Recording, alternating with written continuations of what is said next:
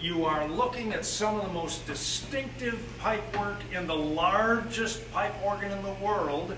We are inside the pipe chambers of the Midmer-Losh organ at Boardwalk Hall in Atlantic City. Hi everybody, this is Nathan Bryson. He's the curator, head of the crew that's restoring this great organ. I'm Ken Double, I'm the director of fundraising, and we're here with kind of another couple of minutes with the Midmer-Losh.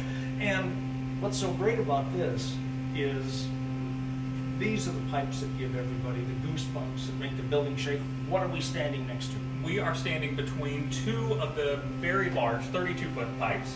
We have the 32-foot bombard here and the 32-foot open wood.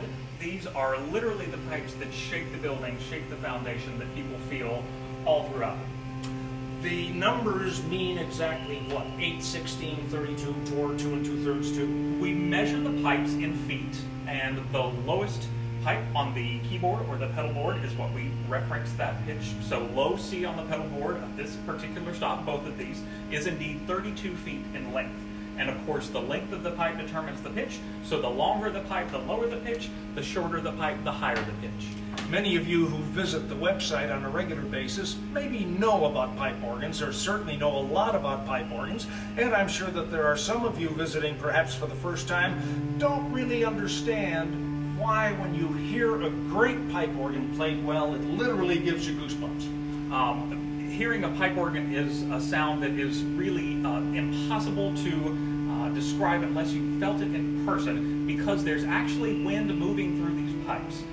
Nothing in this organ is acoustically or amplified, rather. It is all acoustically created. There is actually air moving through each of these pipes when these pipes are playing. And when it's a 32-foot wood diaphone, that's a lot of air. That is a lot of air. What kind of a blower is supplying wind to this sets of pipe organ? There are 7 blowers for this organ. They're located about 4 floors below where we're standing right now in the basement level. We have more than 600 horsepower worth of blowers. That's a lot of cubic feet per minute. And that's why it takes the biggest pipe organ ever built to fill this magnificent space, Boardwalk Hall, with thunderous great music. This is an absolutely massive room, 5.5 million cubic feet of volume. It originally could hold more than 40,000 people. In its current configuration, our maximum capacity is about 14,000 people. So it's an absolutely enormous room, and it needs an enormous pipe organ to fill that room.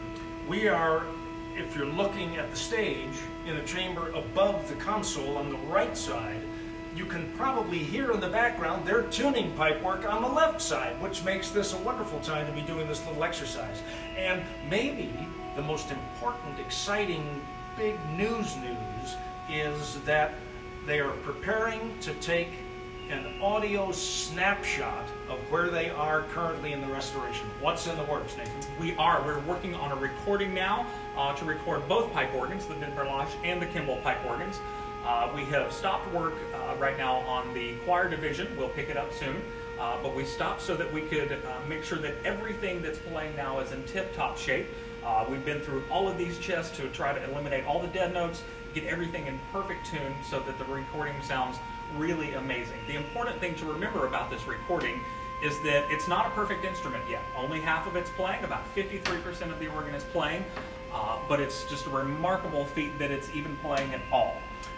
But we have had so many requests, when, and so I think the interesting decision is, let's do something now, and then let's get a little more going, and we'll do something then, and create this pathway to perfection, so to speak, for a grand recording at some date in the future when the entire instrument's ready to go. Exactly. That was a topic of much debate, whether to do a recording now when the organ is not fully restored and not absolutely perfect, or to try and wait 10 years until it is fully restored. But we decided we wanted to go ahead and do the recording now, let people hear what the organ is now, and then in another 10 years when we have several more recordings, they have something to look back and we can see how far we've come.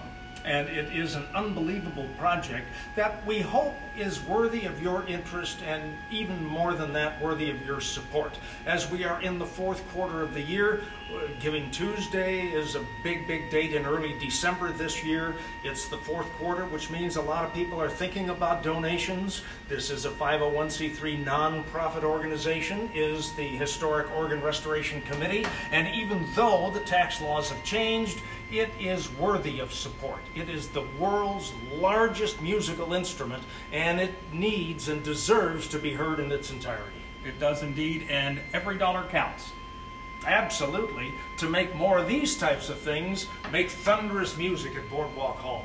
We thank you for spending a few minutes with us. If you are interested, there is more information about donations right where you're at now, boardwalkorgans.org, and we hope that you'll participate with us in making all this happen. For Nathan Bryson, this is Ken Double. Thanks for visiting a few minutes with the Midmer-Losh.